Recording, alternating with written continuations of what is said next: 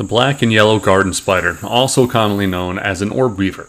These terrifying spiders are among the largest found in my home state of New York, with females being substantially larger than the males. This gal here shocked me while I was working around my shed. As I was trying to get a close-up with my phone, it moved a little bit and I 100% let out a very high-pitched yelp. From leg to tip to leg tip, this thing probably would have barely fit in the palm of my hand. Creepy stuff, pretty big. So what did I do? I gave it a peace offering of ants and filmed it like a little paparazzi. So these spiders hang out in the center of its webs, waiting for something to get stuck in the web. Then it drops down, impressively quick, mind you, injects its venom, and wraps up the little critter before they even knew what hit him. It then saves that little snack for a few hours later, letting the venom do its thing.